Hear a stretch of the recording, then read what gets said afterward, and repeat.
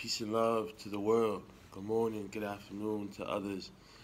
This is episode 9 of Conversation with Zoe called Individual, with a little twist of investing in yourself. I feel like the both concepts sort of kind of go hand in hand. And what I feel like individual and individualism nowadays has sort of kind of faded.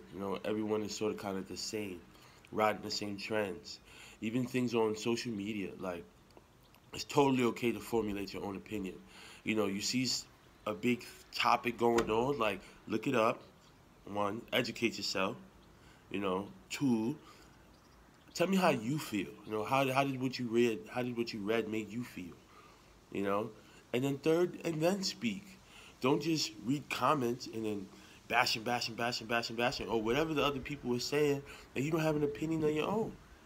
How much sense does that make? Riding trends, as J. Cole said in the song 1985, it's just a bunch of riding trends today. Even small things like side note, but just like fashion, like, take little pieces of it and make it your own, Like, it doesn't have to be wearing exactly what everyone is wearing, it doesn't have to be thinking exactly what everyone else is thinking. That you have to be doing what everyone else is doing, Do what feels right for you. Whatever feels right in your heart, whatever your mind wants to do, not what the masses are doing, Single yourself out and invest in yourself. All that energy you got put into other people and into this and into that, things that aren't helping build you to be your best self, you got to pull that energy out and put it into self, you know, building your brand, investing in yourself, educating yourself, trying to be your best self. You got energy worried about fashion. You got energy worried about social media. You got energy worried about all of these things that are external, but yet your energy isn't internal. It starts at home. It starts with the person who's in this camera. I'm looking right in this camera, and I know that my journey started with that person right there. And it starts with you. But then look where you're going with all of these things, all of these fads, all of these trends. Invest in yourself. Be an individual, and it's okay. You don't have to conform to the norm of everybody else because your norm is different. You know, Step outside. It's okay to be outside that group because the best view is from the outside looking in. You know, and that leads me to wanting to invest in myself, wanting to be my best self.